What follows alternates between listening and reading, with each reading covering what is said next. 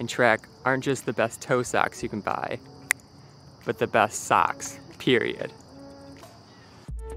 First impression was like, no thanks. But when I got into barefoot running a few months later and bought a pair of Vibram 5 Fingers, literally they kind of grew on me. Because where my other Smartwool and Features socks felt like they were crushing my feet, the Injinjis actually spread out my toes.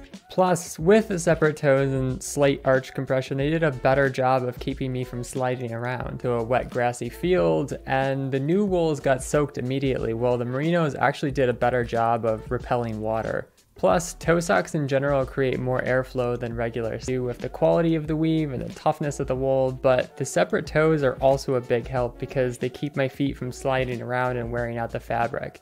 Apart from a little wear on the heel and forefoot, my Injinjis are still going strong, unlike some other brands I've tried. And they've made me a little more durable too, because my toes have more room to relax, and hiking and trekking, I've yet to get a single blip.